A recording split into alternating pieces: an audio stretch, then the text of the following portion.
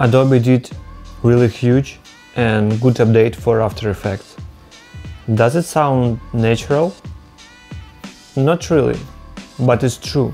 Finally, Adobe did some huge update and improvement of After Effects with new, really useful features. Alright, let's find out what they've made and how we can use it in our daily works. Okay, I am in After Effects and let's check it out what we have here. So when we create new composition, first improvement that we have is new presets down here that you can choose, depends on your needs.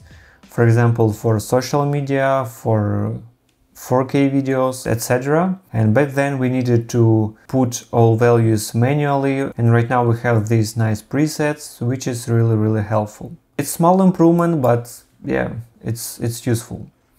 Next thing I want to talk about is new presets. So if we open animation presets, for example shapes, we have a bunch of new useful presets that we can use in our project. For example, grid of crosses. So here we have a bunch of crosses and we have controls. We can make them bigger and we can rotate them and also thicker, like so. Of course, you can recreate this effect manually with shapes, but it's really useful because you can save some time by using these presets. So I recommend you to spend some time and check those new presets and find which of them work best for you and yeah, use them in your workflow. Alright, and now I'm gonna show you my favorite update that happened to After Effects. And I was waiting for this for a really long time and now it works. And it's a new improvement of using TrackMate system and how it works. So if you use old version of After Effects, you probably know that if you want to use, for example, this button as a alpha channel for this image, for this background image, you had to place image below the button and use it as alpha mate, right? And right now it's updated and all you need to do is to use Pick Whip and connect this image to this button, and After Effects know that we need to use this button as alpha channel for this image. And now you can connect all layers from the composition to this one alpha mate. I just use Pick Whip and connect all my layers to this button. As you can see, everything works fine and I have small animation here and everything works perfect. Also, if you want to switch from alpha to Lumamate, all you need to do is to click here on this mode view, on this mode. So right now it's alpha, now we switch to Lumamate. Okay, and you can do the same for all other layers, and also you can use invert. And it's really useful for compositing and for motion graphic. This will help us a lot while we're doing our work. Next huge improvement that After Effects finally added, not added, but bringing back ability to render H.264. And right now we no longer need to export this project into media encoder. We can render it straight in After Effects. To do this, we go to Composition, Add to Render Queue. And here we have 3 new presets with H.264 and the difference in bitrate. Or we can open output model and here we can set up from QuickTime, for example, to H.264, and in format settings we can set up bitrate and performance, and we can increase bitrate like so. We just hit render and everything is set up. I really don't like to use media encoder for render from After Effects because sometimes it takes a lot of time to render this project in media encoder queue and it's really annoying. Right now it's super fast and super simple. And few more features that we will have in the future updates, but right now it's available only in a beta version of After Effects. So we can download it now and try them out, but they are really useful, especially for me. I was waiting for those updates for a really long time, And the first thing is finally they add ability to import 3D model inside of After Effects without any third-party plugins. And how to do that? Just double click and browse your OBJ file on your computer, hit import, and right now we have a new OBJ layer here, and let's drag and drop it inside of our composition. And here we have information that we need to switch our 3D render to Mercury 3D and hit OK. And right now we have ability to play with the scale. Right now it's 100% scale in meters.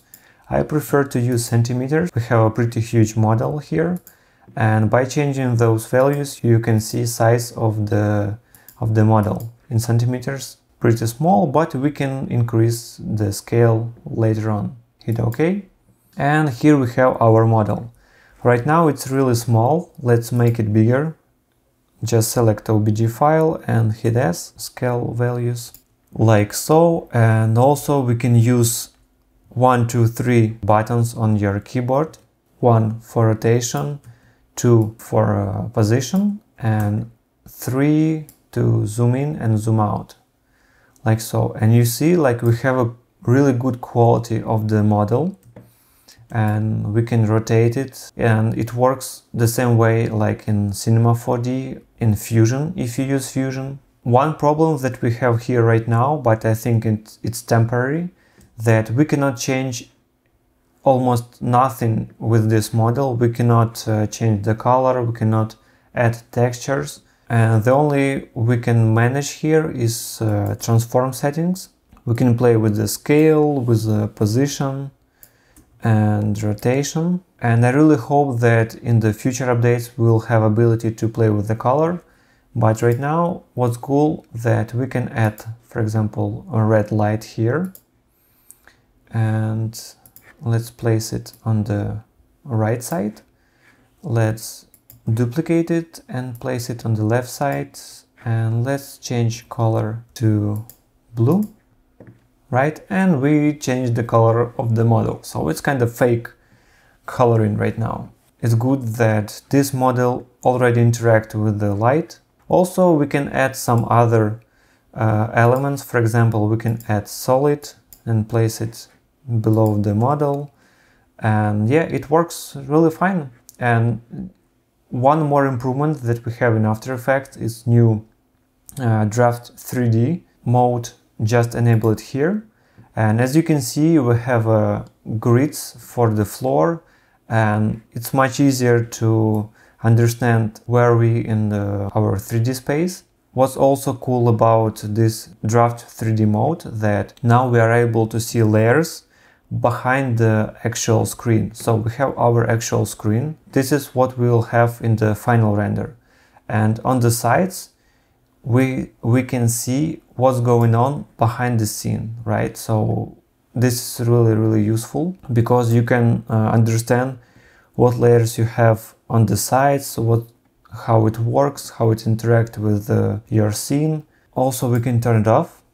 As you can see, like, we can turn it off, and now we no longer see what's going on outside of our frame. Also, we can turn off grids. Another cool improvement that we have in After Effects here is a new window called Properties.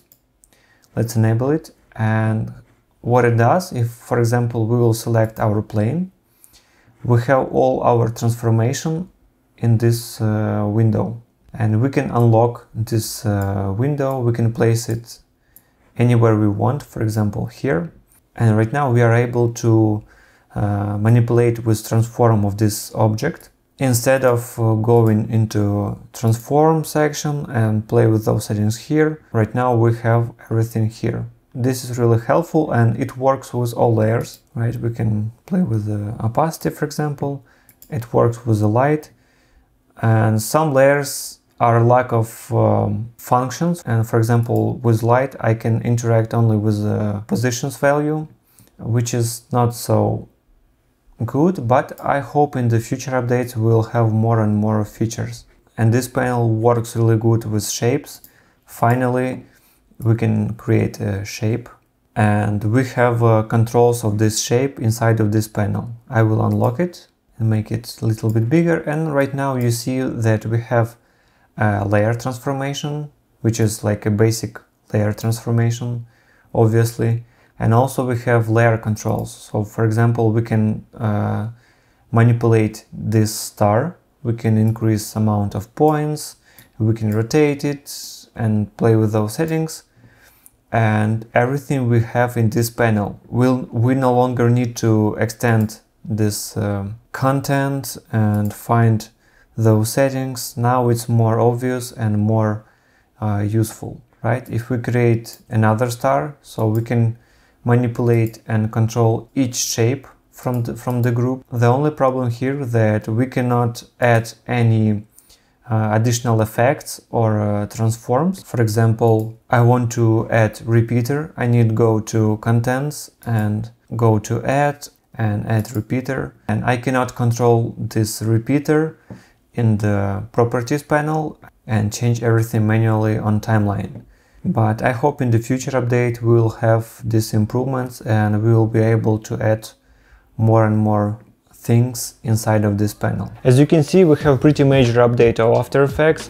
Let me know what do you think about all those features, what of them you are gonna use. And let me know in the comment section which feature was the most desired for you. Thank you guys for watching and see you next time. Peace.